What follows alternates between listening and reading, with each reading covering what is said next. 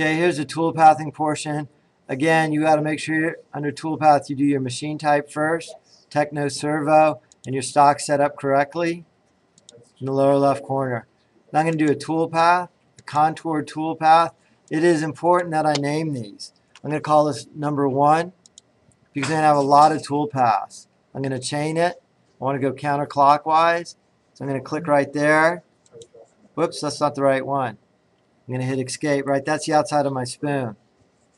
Toolpath, contour, number 1. I'm going to chain it. I'm going to go counterclockwise. And I see that that whole line goes yellow, and goes all the way around and closes. I'm going to cut this out. You cut it out with either a ball end or a flat end mill. I think I'm going to do mine with the flat end. Tool is a 1/4 inch straight bit. I'm going to select it at 60, 30. Blue check mark to hold those settings. Hold or cut parameter. Depth of cut. The first couple I don't need to do this, but later on I will. I'm going to turn lead on, lead off. And then how deep was our first pass? An 8. So negative 0.125.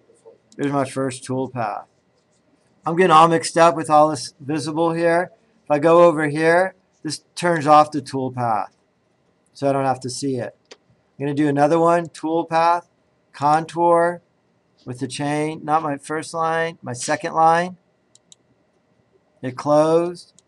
It's all the same, except what's the only difference on this tool path? What's the difference?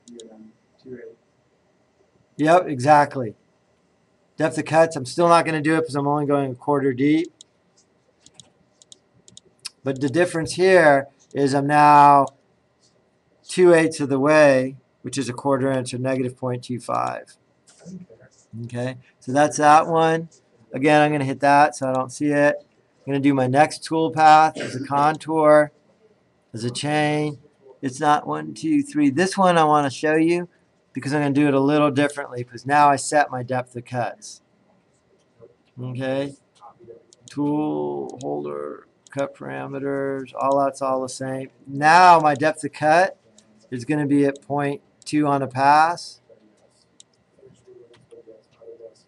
And then everything else stays the same.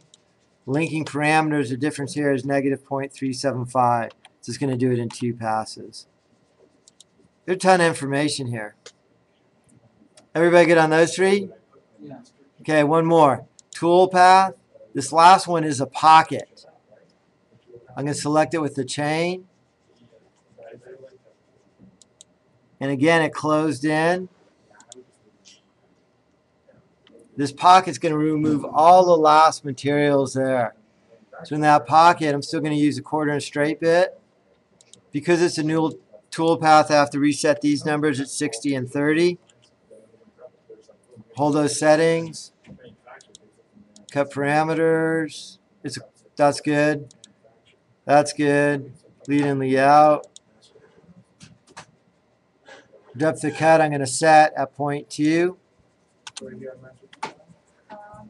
Let me save that setting. And then under linking parameters, this is negative 1/2, right? 0.125, 0.25, 0.375, 0.5. Okay, so I have all 4 of these tool paths. I'll talk about cutting the spoon out later.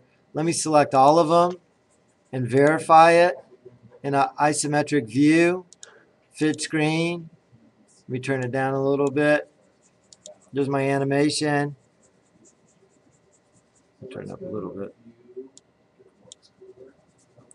So that's 1, 2. See how it's going a little deeper? A little bit of wood left over. That's all right. We'll clean that up with the chisel. This is my 3rd one, but it does multiple passes. So that's my 3rd contour, and then here's my pocket. First pass. Second pass. 3rd. Yeah, 3, right? Because it was depth of cut was 0.2, and the overall depth is negative